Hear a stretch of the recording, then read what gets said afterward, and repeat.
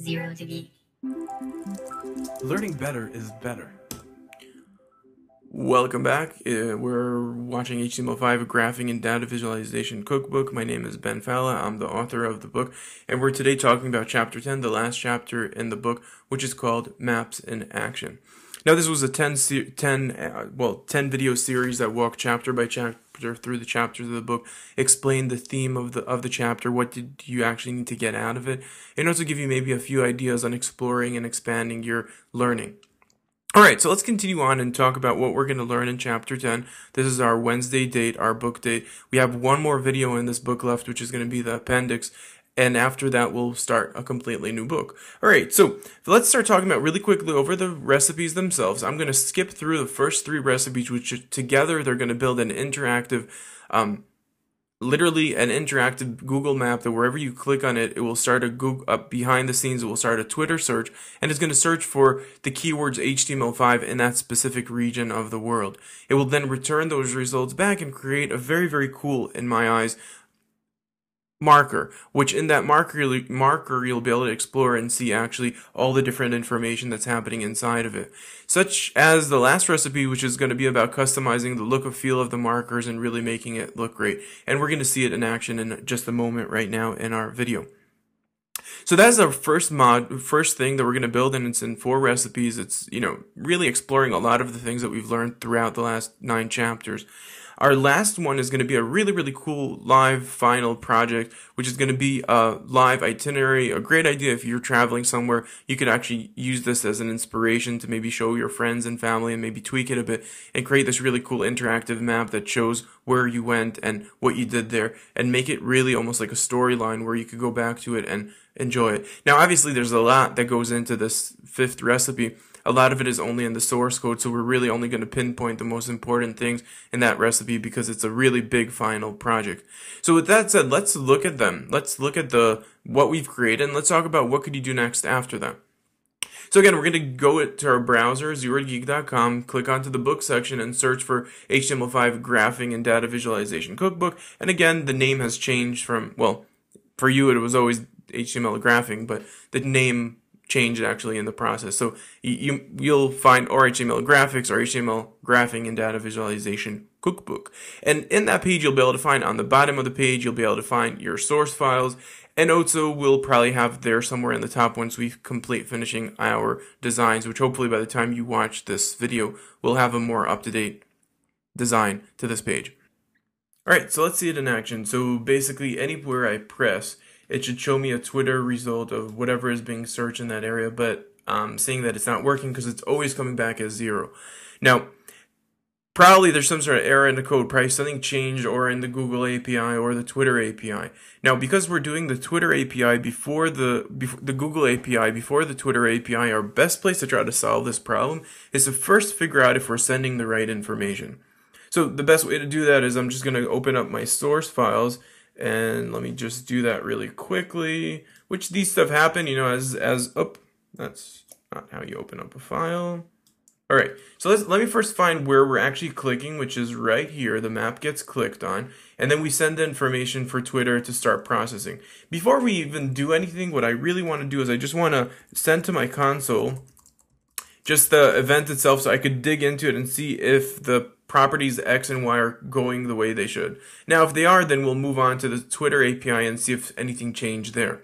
Alright, so let's go back into our browser. I'm going to refresh, but I'll also open up my develop window, the error console, and I'm just going to refresh the page again. Now this time around when I click, I'm going to get that object, so I'm going to just open up the object and see if it's what I'm expecting. So first I'm going into the lat long, which is still good, and I'm seeing here a YA and a ZA.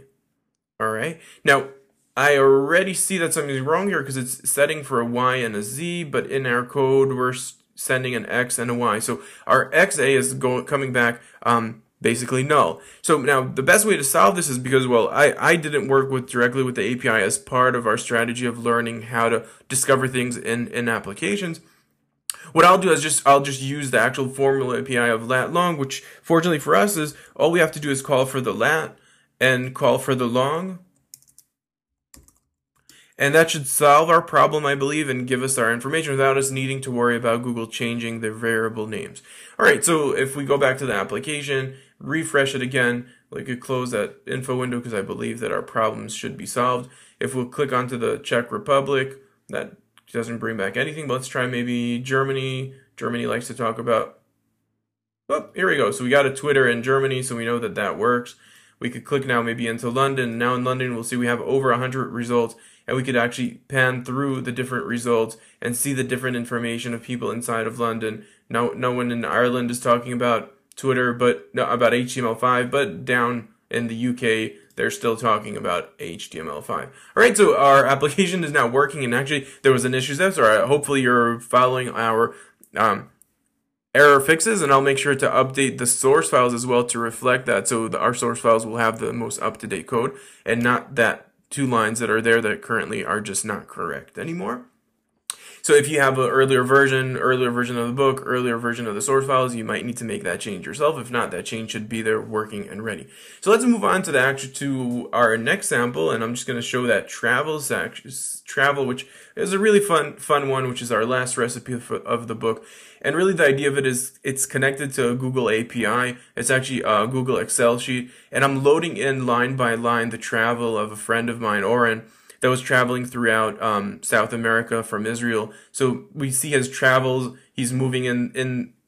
He sends me some messages. I write those messages down, and it's kind of like this really cool interactive, well, not really interactive, but really cool kind of journey animation that we're doing with the Google API, using data, exploring both the Google documentation API, but also the Google Maps API, and really leveraging I think a really cool, fun example, and that really covers it, where we zoom in, we pan, we create a fun kind of interactive experience for our users that are, well, it's just an idea. Which now let's stop that baby and go back into our application, and let's talk now for a second about what you should do next. Now, obviously, fixing that error to make sure that your application will run smoothly in the first 4 recipes, but our next part will be making exploring it more deeply. For example, the Twitter API example would be wonderful with a chart. Now imagine you clicking on a specific area, and then it would do a search and compare between Flash searches and HTML5 searches,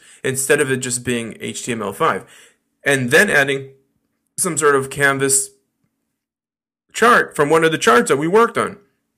If it's a pie chart, if it's a bar chart, just adding a bar chart right onto the screen inside of one of your markers, or right there on the screen. So there's a lot of really cool ideas that you could explore and go for. And with that said, I will call this a wrap, and I hope you enjoyed it. And please come back next Wednesday, where we'll finish our book with one last appendix, and we will also start up a new book. So see you next week.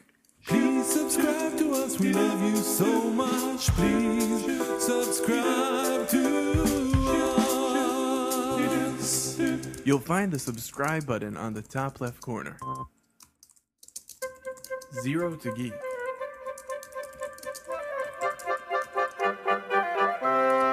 Learning better is better.